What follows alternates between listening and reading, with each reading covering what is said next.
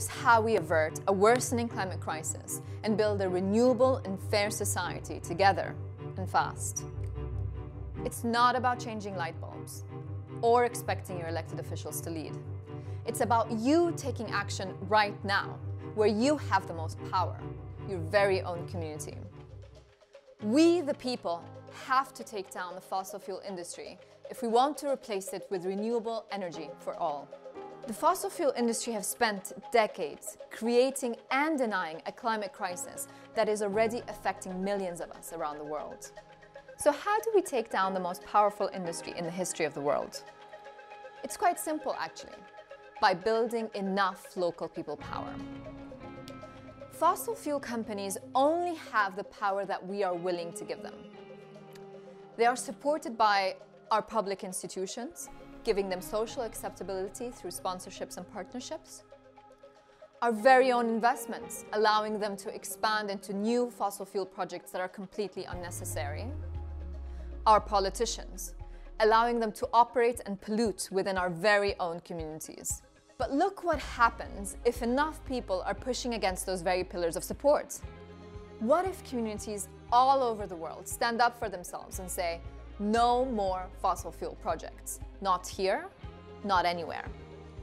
If we pass local bans and organize ourselves to resist fossil fuel projects in our very communities. Not a penny more for dirty energy. If our universities, museums, pension funds divest from fossil fuels and refuse their tainted sponsorships. Now imagine how much more quickly those pillars of support will fall if we are accelerating a just and fair transition to 100% renewable energy for all. If we're actively promoting the kind of community-controlled and just alternatives we want to see.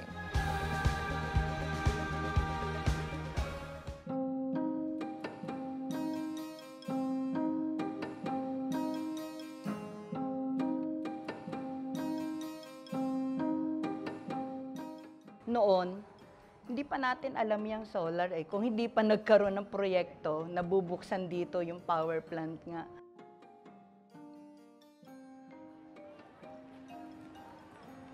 Kung yung laki ng investment na ginagamit nila sa dirty energy, bakit hindi nila gamitin? Ngayon pa man dito sa Atimonan yung renewable.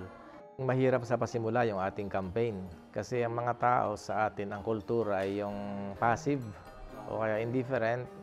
At lumabas pa nga ng simbahan ay napaka anti-development. Na doon na yung kaisipan na ibinigay sa kanila na magbibigay ito ng magandang mga programa para umunlad ang bayan ng Atimonan. At yun, lumabas tayo na kontrabida. Nung mga sumunod na buwan, nung unti-unti nilang naunawaan yung ating sinasabi sa kanila at yung pinaglalaban natin, sila na mismo din nagsasabi na, "Oh Father, kailan po yung next na rally?" Nung natin na yun pala coal-fired power plant, kung ano-ano mga na natin, gumawa na tayo ng action nun, di ba, parokya? Pag nakapag-empower ka pa ng ibang youth, parang nakakagana na lalo na gumawa ka ng move para, it's time to make a change.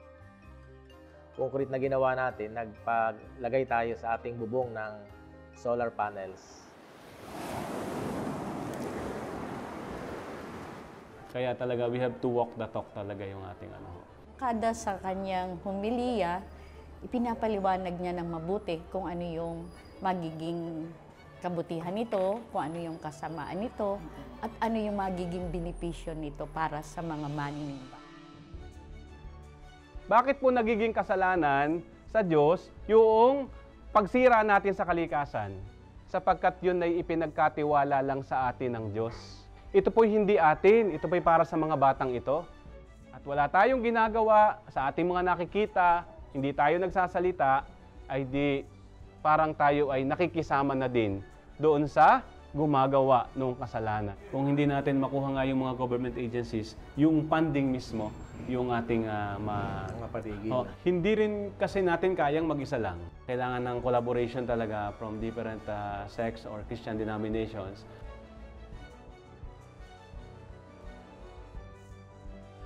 Malawak pa pala itong bubong natin, Oo, ang dami pa.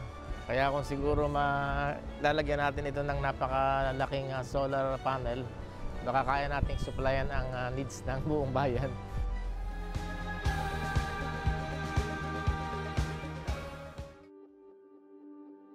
community of the city of Peruíbe, in the southeast coast of Brazil, has spent months mobilized against the installation of a 1.7 gigawatt gas-fired power plant, which would generate a lot of environmental and social damage.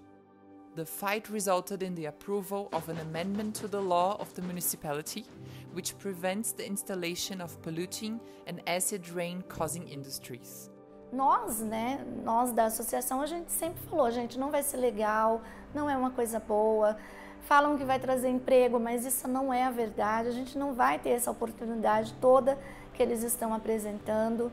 Então, vamos participar e vamos vestir a camisa, porque não vai ser legal, principalmente para a nossa região, que onde a usina ia ser construída é bem próxima do nosso bairro, então para nós não ia ser muito legal. Problemas respiratórios, a chuva ácida, sem contar a água, né? Que a gente ia ter grandes problemas com a água. Então, por esse motivo, a gente abraçou a causa. Então, na verdade, eu fui o primeiro vereador a me envolver nessa ação, até pelo momento em que começou a circular essa conversa na casa, eu já me manifestei na tribuna totalmente contrário, justamente pelos princípios que me trouxeram à cidade, que era a qualidade do ar, né? E toda a natureza onde eu vivo até hoje, que é no Guaraú. E a gente teve uma votação bastante difícil, né? Calorosa assim, no início. E eu acredito que o envolvimento não só da população, mas dos grupos, das pessoas que orientaram, né, foi de bastante importância para que a gente tivesse êxito de vitória. Há uma questão que a gente está aqui no entorno direto, né, de unidades de conservação, tanto marinhas como continentais, né? A gente está numa região que a gente tem aí um déficit de atendimento, de saneamento e também saúde muito grande. E nós, então, fizemos um laudo contrário ao empreendimento. A gente conseguiu trazer o benefício que a rede social traz para a sociedade, você entendeu? Que é unir quem está longe, né? Então a gente fez essa união de diversas pessoas, de diversos ramos, diversos pensamentos, credos e tal, né? Conseguimos fazer uma mobilização enorme que a gente acabou fazendo uma festa linda, que vai ser marcante, inesquecível, né? E que forma, de certa forma, vai servir de exemplo para outras cidades que poderão lutar contra esse tipo de empreendimento. Foi uma vitória bonita.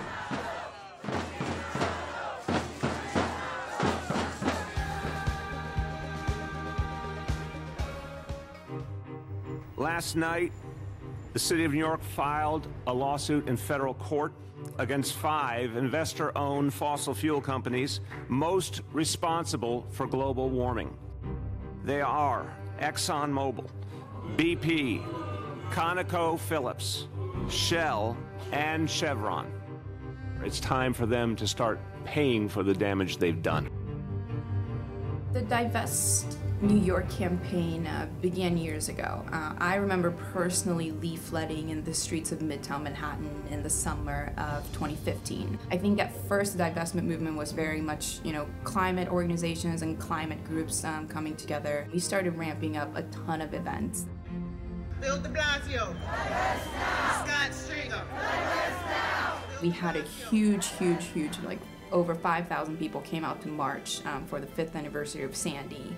And I think that was emotionally powerful. I was home in Bed-Stuy. I heard a cracking noise. I took my daughter out of her bed and the ceiling caved in. I almost lost my daughter.